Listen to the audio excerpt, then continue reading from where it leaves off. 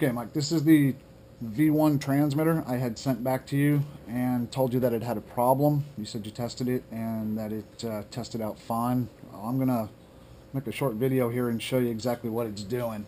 What it does is, if you hook it up and just cycle a couple of servos, it seems to work fine.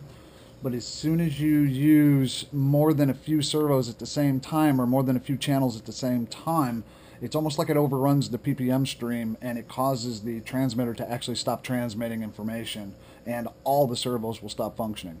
And I have a Futaba 10C here. It does the servo tests, and with the servo test I can cycle all the channels at once, and that'll show us exactly how it fails. Now, to show that it's not just a radio issue, I have another V1 here.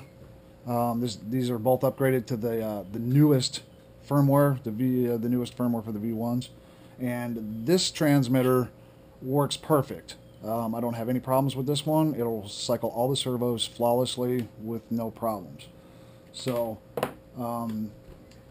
if you bear with me here, I'll get it set up and we'll get going, and I'll show you how the test goes. Now, on the transmitter, I have a module that I've made that has Velcro on it and the clip, so I can plug it in and unplug it as I need, so I can swap back and forth between transmitters without having to really fight with the radio and change anything. I can just hang them right on the Velcro.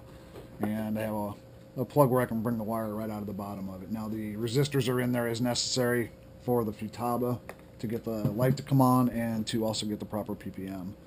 So for time constraints, I've already calibrated the receiver to the transmitter, so I'm going to go ahead and hook it up. This is the extension that goes to the back of the transmitter, so I'll plug that in.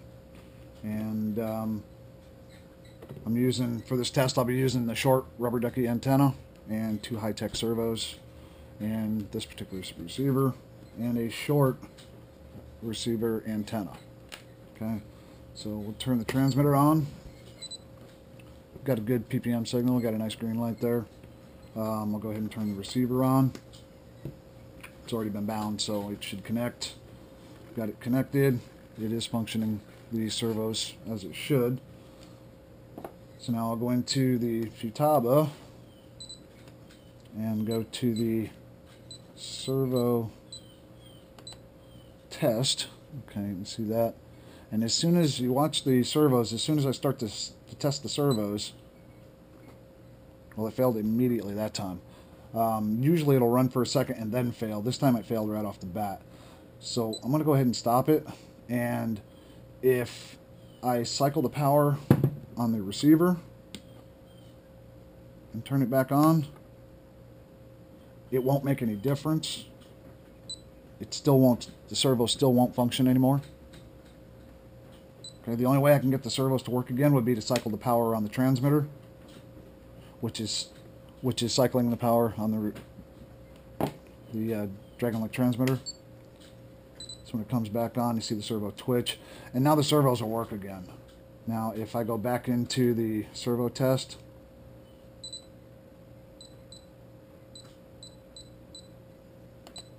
okay, and then I cycle the servos again, so they'll work for a little bit,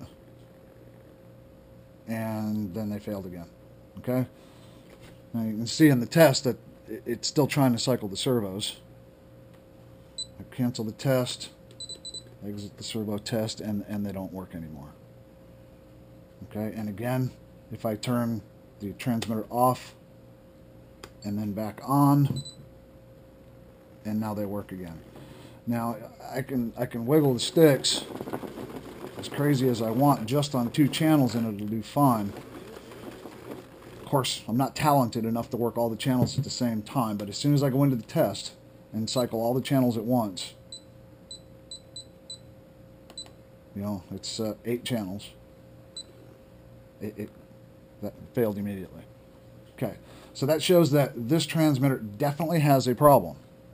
Now, to show that it's not something in the setup that I have here on the bench, I am going to now change from this transmitter to the one that I know works. And if you give me a minute, I'll switch that over and I'll show you. Okay, so we'll turn that off, turn the receiver off. I'm going to change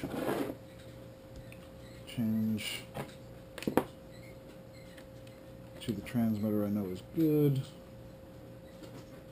Okay, and I have actually flown with this Dragon Link transmitter. Okay, so we'll take the short antenna, put it onto this transmitter. Okay, so we'll go ahead and I'm going to have to bind it. So we'll set this one. We'll set this one right to the side. Okay, so I'll go ahead and take it into the bind mode. So power on. So it's micro mode. And then bind mode, flashing green, so now it should bind. Turn the receiver, same receiver, turn the receiver on for a minute, let it bind, turn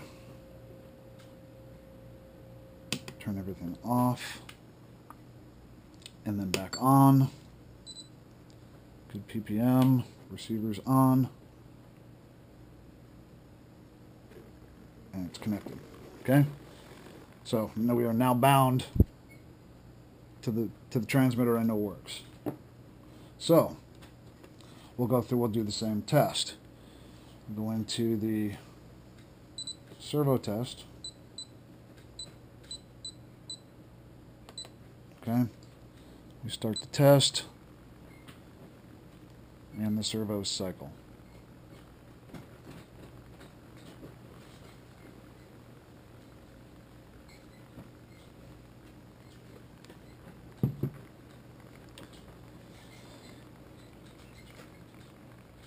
And I haven't let it run all day, but I've let it run like this with this transmitter for over an hour at one point, and the servos kept working fine. Now this says this has been calibrated and everything also, so it's functioning the best it can. But it'll run like this all day, I'm sure, with no problems. Now, this one would have already failed by now. I don't exactly know what it's doing wrong.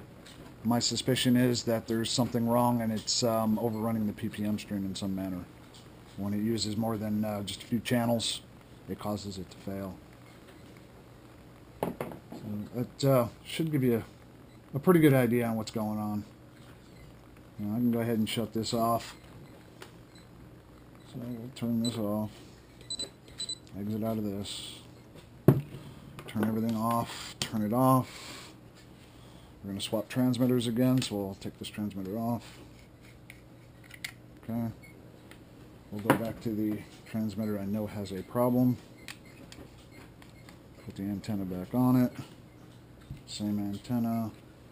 Same plug arrangement, same servo, same receiver. Plug it in again. Go back in.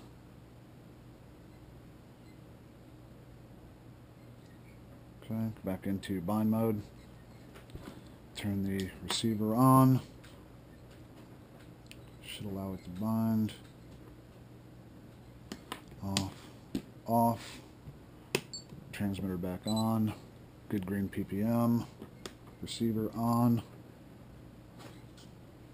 It's connected. Servos work. Okay.